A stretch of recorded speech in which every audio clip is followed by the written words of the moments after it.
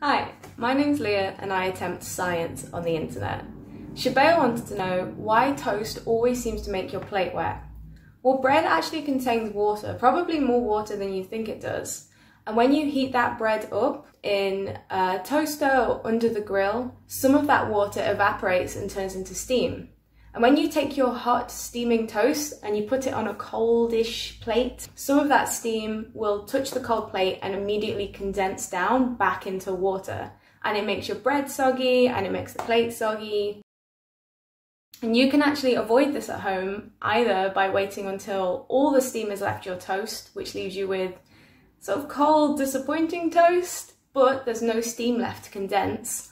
Or you can take the time to heat your plate up. That way when your steamy toast touches your warm plate, the steam doesn't condense anymore because the plate's warm now instead of cold. I personally can't be bothered with any of that, so I have wet toast.